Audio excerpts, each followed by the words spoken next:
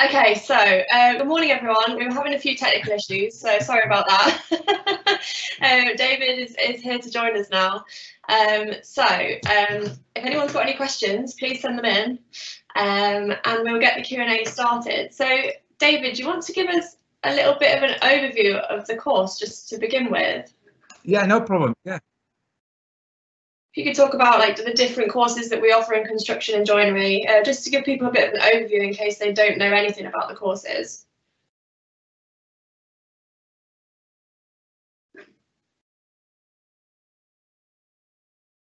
Yeah. Can you hear me, David? I'll do. Yeah, so I've got two. I've got two. Okay, yeah. You can talk now. Yeah, well, we've got two. If you're starting fresh, want to come into the construction industry, don't know where you want to go, we do a construction diploma, which is a skills course where you'll brickwork, plumbing, plastering, all the various crafts. You have a taste of those, and you have a look, think about what you want to do. If you want to work in wood, you start at level 1. Carpentry and joinery, building on skills and moving on to site carpentry or bench carpentry, bench joinery, whichever you want to do. We then lead on to brickwork, plastering, plumbing, electrical, etc. That's really down to what you want at the end of the day. You'll get your taste the thing. That's about what we do.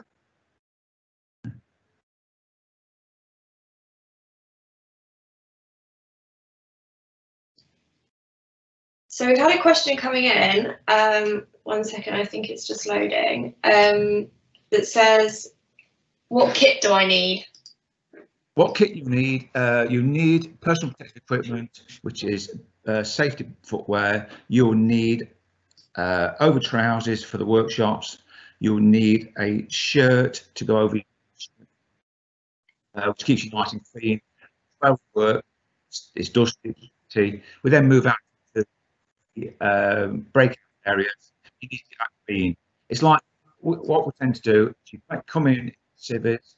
You actually work in site, and you're working somebody's house. You want to go walking through somebody's house with your dirty boots, etc. Then you get changed and working into the work areas, walking to the breakout areas. But also, if you are successful on an interview, you get a list of different items you need, from books, tools and equipment. If you went on to level 2, tools and equipment, your pencils, pens, etc. That will come out. You should be successful with your interview. So, but mainly at the moment in time, it's personal equipment, safety boots, overclothes, over trousers, over shirts. And do the college supply any of that, or do the students need to supply that themselves? Students have to supply those, yeah, especially the books, especially PPE, it's personal information, personal details, personal material, etc.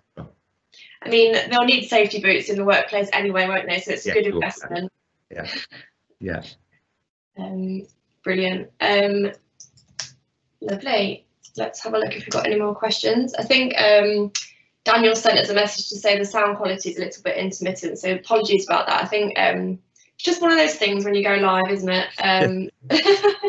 This is the first Q&A, one of the first that we've done this morning, so we're just working out a few teething problems. Okay. So we've had a couple of questions come in now. Let's have a look.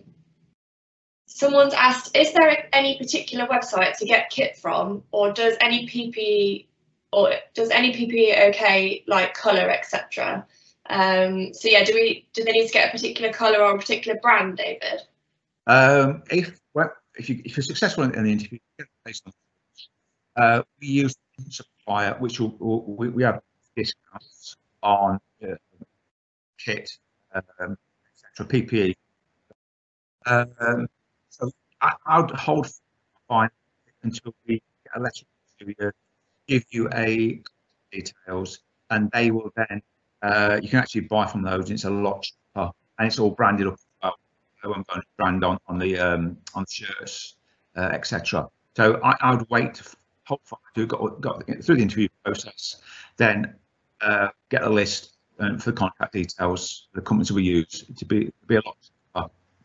Yeah, so someone's asked, can a kit list be emailed to students starting in September? So yes, I think we normally publish those on the website, and like David said, we can give you a list of good suppliers. There'll also be more information at enrolment as well, so don't worry too much about that, but that's a great idea. We can get that information out to students that have had an offer. Yeah, no problem. Another question that's come in, what work experience will I get? Work experience, ironically, I was talking to Melton yesterday on a restoration project we're interested in being, where we're looking to work with a contractor, rebuild people. We have several contacts which we deal with, we use. It really depends on time limits, but we are looking to put a lot more work experience into that areas. Do use our estates a lot to do work experience. So be working with the estates. You're given jobs to do. You're working with different people. So what we're trying to do is build up your employability skills. You can talk to communication, etc. And you're given to do X or Y, and you've got to work with materials. You've got to talk to people. You've got to make sure it's a good quality one, etc. So it's in-house work experience, or start doing things outside. We've got a number of contacts where we would like to put you into different places. But if you've got anything yourself where you can actually get work experience, will be great. As long as we know, as long as it's safe and we put some checks in, we can use those as well. The ideal. Brilliant. Yeah, it's obviously work experience is very important, and we have quite a lot of big construction and joinery companies in Melton and the surrounding areas, don't we? That we can work with. Yeah. Lovely. Daniel has asked, what are the hours? Is it 5 days a week? No, it's 3 days a week. It's 9:30 to 4:30. For the days at the moment, we're not sure. Titles being finalised. So 3 days. That period of time, you're probably doing your maths, if you have grade 4, theory work and practical work. 3 days a week, 9:30 to 4:30, with breaks in between. Yeah, like David, if anyone didn't hear that, David just said that if you need to retake your maths and English GCSE, you can do that with us, and that will take up some of the time during the week as well. Our courses do start slightly later in the morning to accommodate the fact that a lot of our students come in via bus from the surrounding areas. So if that's something that would be an interest to you, we can get you in touch with the transport team as well today. We've had another question come in. Thank you everyone for all the questions. How do you think the construction course will work in September if social distancing and possible further lockdown happens? I will answer this one if that's okay with you, David. Obviously, this is something that everybody wants to know at the moment, and as a college, we're really keen to get you those answers. The message that has been agreed this week is that it's likely that we're going to have a blended approach to learning, especially when we come back in September. So this will consist of some online work, some classroom practical work. Obviously, we want students to be doing the practical lessons as much as possible, but at the moment, we're still trying to work out what those guidelines are going to be from the government, and how we're going to accommodate having the same amount of students, but perhaps having to be spread out across the week slightly more. So there will be practical work involved. Don't worry about that. But everyone's going to have to adapt to this situation. So as soon as we know more, please keep an eye on the website, because we do put a lot of our updates on there, and also on social media as well. Sorry, that's still slightly vague, I know, but that's the most information we can give at the moment. Thank you. Okay, another question that's come in. I was offered a place on the level 1 construction course last month, but this subject to the college being able to support me with my educational needs. Possible resit maths and English or both. I haven't yet received any further guidance about this. Please can you advise who to contact? Okay, sorry you haven't heard anything yet. If you could send an email to course inquiries at brooksbymelton.ac.uk, we'll be able to get that sorted for you. That email address is published all over the Virtual Open Day site today. So if you didn't catch that, you'll be able to find it on there. But my team are working today and will be answering those emails. So please send that in. Thank you. Lovely. Okay, yeah, we'll keep summarising what David's saying because I think he's having a few technical issues with it. Okay, so David, what are the different entry requirements that are required for each level? What we've got at the moment is unless you've got prior qualifications or a lot of experience, always students potentially on a level 1 course, get the basic skills, push forward, give too much a jump to go from experience to level 2, even though they might have good GCSEs. So look at is your prior knowledge, your prior experience, prior qualifications. To give you an example of last year, one young lad came on board. He started on level 1 construction. He already done part of the construction course previously at school. He wanted to be a bricklayer, so he went direct to the bricklaying course. If you have got previous case, you go on to the next level of course. If you've got some experience, we can fast track you through the level 1. What we don't want to do is to go on to level 2 course, to a higher course, and we'll set you up to fail. Never do that. You want to make sure you've got the knowledge, the skills to build on future, to go on to level 1s, level 2, level 3s, etc., and move on upwards that way. You can go all the way up through to degree level through the process if you wish. There is a route all the way through. We don't want you to fail at the early stages. We want to make sure you've got a really, really good grounding in the basic skills, build on those, go forward. Lovely, thank you. So just in case anyone didn't hear little bits of that, what David was saying was essentially it's affected by what your GCSE grades are and what your previous work experiences will affect which level you go on to. We offer level 1 through to level 3 at Brooksby Melton College. So to do the level 1, you just need the 1 GCSE at grade E/2 or above, and you'll be given an initial assessment at your interview. To do the level 2, you would need 2 GCSEs at grade D/3 or above, and then the level 3 would be similar, but you need your maths and English as well, and you can retake that with us if you need to. Okay, I'm just going to move on because we've had quite a few more questions in actually, which is brilliant. How much written work is involved? What is the ratio of written work against practical work?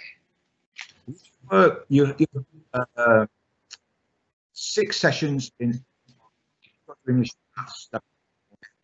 If on the course have 1 period on written work, there are theory tests. You've got test, 2 tests if you come on to the level 1 carpentry and joinery. So you'll be doing 1 session. It's roughly about 70% is practical, 30% is theory. But within the lessons, you'll be doing some theory work as well to understand what you're doing, understand the materials, the tools, the practices, the processes, etc. What you're doing, and they are tested both practical-wise and theory-wise as well. So you will have a practical test, you have a theory test within each unit as well. But 2 units, every course you do will have either an online or a paper-based exam. So it's roughly about 70% practical theory. Lovely, thank you. Daniel's also asked when are the interviews, so I can cover that one. Once you apply, we're really quick on getting back to you. So if you were to apply today, for example, our team might even be able to process it today, if not on Monday. And then you would be invited for a telephone interview sometime within the next couple of weeks, depending on staffing availability. It's just quite an informal interview to see why you want to do the course, what your current experience is, that sort of thing. And then hopefully we'll be able to send you an offer off the back of that. And then we have some student welcome days at the end of June going into the beginning of July, which will be virtual. Obviously, we had hoped to do these physically, but I think they're still going to have to be virtual at this stage. And then you will go on to do enrolment at the end of August, beginning of September. I hope that helps with that question. Daniel's also asked, will there be an opportunity to come and have a look round? It's a difficult one at the moment. Obviously, we would love for you to be able to do that. But as it is at the moment, that's not a possibility. We keep reviewing the situation all the time. So if we can let people to come in, then of course we'll have another open day where you can do that. But the team have put together quite a lot of resources on the virtual open day pages today, so please have a look. There's a tour of Brooksby on the main Brooksby page, so hopefully it will give you a good idea of what the college looks like and the social areas and the classroom areas as well. There's some really good 360 photos of the construction classrooms on there, so it gives you a bit of a better idea of where you would be studying. So someone has asked, any guidance on how the COVID issues have impacted on apprenticeships/trades in general, please? Anything you can offer on that one, David? We're still looking into apprenticeships. We're looking at guidance, what they're expecting. It's again, it's a situation where we don't know at the moment. There's some companies lockdown. The big companies are actually working on sites at the moment. Smaller, what we call SMEs, small to medium-sized employers, are working. But how it's going to impact in September with apprenticeships, we really don't know. We are trying to get guidance from the government. The government's giving a lot of guidance out at the moment. We're working with companies to see what's happening. We are trying our most to get apprenticeships, but we've got a number of students starting in September. Over the next few months, we are working with companies to see what's happening with the companies, how we can help companies as well. Yeah, I think my advice with that would be to apply for a full-time construction or joinery course at the college, and then still try and pursue an apprenticeship if that's what you want to do. But at least you've got the backup of a full-time course to start in September if you can't get a placement with an apprenticeship. Yeah. Because we just don't know at the moment. Some of the smaller builders and companies in general are still taking on apprentices, like David's saying, but it's just, there's obviously a lot of people wanting to do those apprenticeships. So I would apply for a full-time course as a backup if you can do so. We've just got a few more minutes left. So there's one more question come in, which I think David covered slightly, but I think we might have missed it. He said, are there exams at the end of the course? The exams are ongoing throughout the course. Different units, in what you look at. Each unit has a practical exam and theory exam. So that could be any time. One could be July time. There are two online exams, and what we tend to do with those, one is health and safety, which is paramount to whatever you do in the construction industry. We try to get that done prior to Christmas. Then we move on to what we call construction technology, how buildings are built. With the health and safety exam, which we've got that done at Christmas, there's all the construction skills certification card, where that allows you access to construction sites, big construction sites. And once you've done your health and safety exam, we can actually put you in. It's a little bit of extra cost, and you can get your CSS card. Allows you to go on construction sites, which will look on your CV. It also benefit for apprenticeships, etc. Yeah, there's no year exams. The exams are ongoing throughout the year, both and theory. Lovely. Thank you. So just time for one more question, then we'll have to end. Is there any update on bursary applications? When are they being released? I would have to check that for you. If you wouldn't mind, please send an email to course inquiries brooksbymelton.ac.uk, and we will forward that on to the finance team, who should be able to get you an answer today, hopefully, and we'll get that sorted for you, not to worry. Lovely. Just quickly, someone's asked, how have current students been taught over the last few months? It's all been online, theory-based, hasn't it, David? Yeah, it's all theory-based. With different methods, we've done online classroom-based teaching with videos, etc. We've done activities, all linking into either now or next year. So we're trying to prep the work for next year as well. It's been successful. With the feedback we're getting from students, it's been successful, and they've enjoyed what they've done, and they've learnt a lot. Yeah, I think one nice thing about our college is that because we're not a huge college, and our learner numbers are relatively small, it means that the relationship that the students have with the tutors is very good. So that has really worked to our advantage in this situation, because it means that each individual student is really well looked after, and of course that's the same when we are actually in college as well. You're not just one of thousands of students doing a construction course. You're really part of the family, as we like to say. So as cheesy as that is, that's going to wrap up the call. Well, thank you very much, everyone, for joining us today. We've had a really great amount of questions, but if anyone does have any other questions they'd like to ask, please email them in to us, and I will send them on to David to answer today. Apologies for the technical issues we had, but we got there in the end. I have to also tell you that we do have accommodation on site at Brooksby. And there, if you need any more information on that, please let us know. There are a few rooms left, but it's filling up fast. So if that's something you're interested in, please let us know when you apply. Thank you, David, for everything. And that's everything from us. Thanks. Bye. Yeah, thank you. Take care.